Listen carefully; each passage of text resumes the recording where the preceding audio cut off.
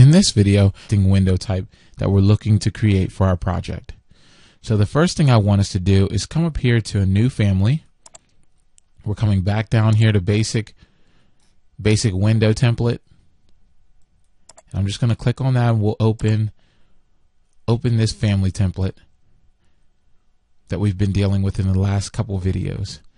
Now the next thing that we want to do is I actually want us to take a second and we're going to come up here to open. And I want you to browse out. You'll see you can come out here and we just want to browse out to the two families that we've already created. For me, they're on my desktop, but I'm going to use the 3x5 window. And what I want us to do is come out here to our family types menu and we're going to create a new type. So let's add this. And based on the window sizes that we need to create, let's just go ahead and create the first one, which for us, we're going to create 3'3" by 8 foot window. And then we're going to go ahead and adjust these dimensions. So let's make the 8 feet high, and we'll give ourselves this 3x3 foot width.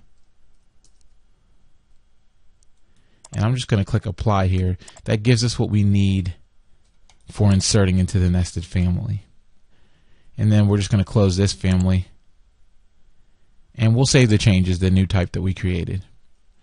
And let's repeat the process for the 5x5 window. And you'll see it's already listed over here if I've opened it or created this window family recently. So I'm just going to open it from there and use our family types menu one more time and create this new type here. And for that center window that we're creating, it'll be 5'6" by 8 foot high once again. And I'll just give it a name, center window, and we'll click OK. And make sure you've adjusted the width and height for this new type that you've created to represent what you have down as the name. And we'll just click OK. And then I can close this family as well.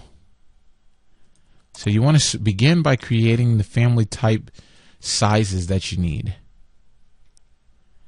Now we're back here in the new family template that we originally opened. And the first thing I want to do is just go ahead and widen out the wall that we're given by default here to work with so that we have enough wall to work with. And we're just going to come up to our family types menu and let's give ourselves the overall width that we need here. So we had an overall width of 12 feet for this B2 window type, and we're going to have a height of 8 feet. And I'm just going to click apply.